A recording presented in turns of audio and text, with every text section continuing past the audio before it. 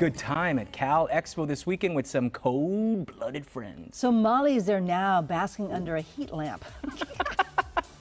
Oh.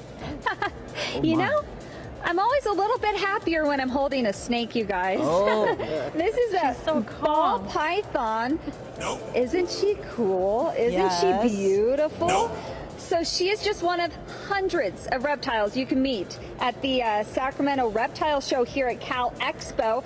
This is Russ. He is with the Phoenix Herpetological Sanctuary, the largest reptile sanctuary in the United States. You guys traveled all the way from Arizona for this. Yeah, we came from Scottsdale. It takes us about 16 hours to get here. Well, welcome. You guys brought a ton of different animals. We are currently in your petting zoo, though. So we've got our bell python, and then over here we have Baby, and she is truly your baby. Tell us about her. Yeah, well, you know, if you'll notice, she's taped, and we're required to do that by law, but she doesn't bite. I actually swim with her, and there's no tape. She loves interaction with people, so she walks around the classroom and at schools and in Arizona because she does no headbutting, no tail whipping. Yeah. So she does a great job. And you said she likes to be scratched behind her ears a little bit. Oh, look at that. Oh, Baby likes that. She's so cool. She's actually a little bit, I mean, she's scaly, of course. She's a little softer than I expected. Yeah, well, the only hard scales are the ones that are on top. On the side, if you feel it, that's just skin. This is her armor, so if it ever gets in a fight, this keeps it from, her getting hurt. But if you notice, they also weigh more than the rest of it, so the rest of her doesn't have that baby. Baby's getting out, you guys. Look, she's smiling for the camera and everything. People must just have a trip when they see her and get to pet her and interact with her. Oh, there she goes. Every once in a while, she goes walkabout on us. But, she's loose. Look at her go. Yeah. How fun. I mean, people just must have so much fun watching her and interacting. There she goes. Yeah, well, she'll actually walk over to the trailer and climb underneath because she's used to traveling. That's where her box is. Okay. So she'll climb in her box and go to sleep. So she's headed over there now. With that, she's warmed up a little bit. But, wow. She's just a very good ambassador. I mean, where are you going to go and pet a 6.5-foot alligator and not be called Lefty? Absolutely. I was going to say, Russ, should I take this personally? She just left. But you know what? That ground, she just kind of splashed. It kind of sounds cool, huh? What it boiled down to, she said I wasn't getting enough camera time. So she's getting out there where she's a little bit more visual. Exactly. Okay, we'll let Baby do her thing over there. We also have Touche over here. You're saying Touche is anywhere from about 70 to 100 years old? Yeah, he's a fairly old male. These guys live about 150 years, and this is one of our bigger males. But he'll be in the pen all day long, and I mean you'll see kids they won't even pay attention. They'll sit down on him, he'll get up and walk away with them.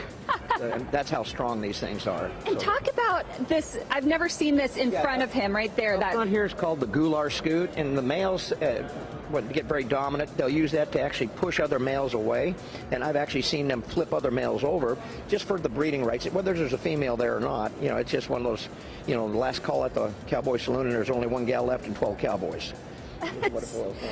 This is so cool. And you guys, just this whole time, I don't know if you forgot, I just have this ball python wrapped around my arm too. I am having so much fun here today. I mean, this must just be such a treat for people. And we learned a lot too, Russ.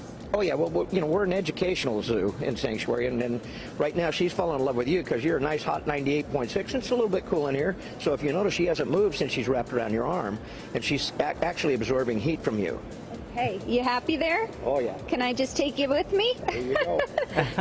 Okay, so if you guys want to come out and meet, I don't know, does she have a name? This one I don't know. Not a name. Darling, I love your bracelet. You guys, they have more than 1,000 animals. You can come meet Pretty Lady here, or Touche, or maybe try to track down Baby. But it's all happening today and tomorrow. Yes, Tina? First off, how much does Baby weigh? Oh my God. How much does Baby weigh? She only weighs about 110 pounds. Oh, wow. Okay. Are any of these, slim girl. do they have any like little baby animals, like bearded dragons for sale, or is it just for show only?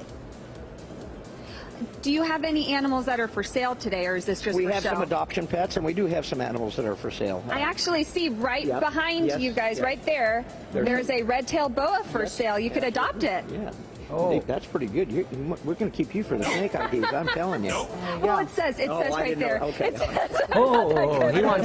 He's looking for some warmth, Molly. No, we do have some animals that have come from our sanctuary that are placeable animals. And so they'll be adopted out if anybody's interested in doing that. We try to get them healthy and get them ready. So we spend most of our time with these animals. They're, you know, a year or so just making sure that they're going out and healthy and not having any problems. Very cool. Thanks, well, I might have Molly. to come back after the show and spend more She time. really- Thanks, guys. Really is clinging to Molly's See ya. arm. Wow, she loves Molly. She likes that Warmth. that warmth. Ooh.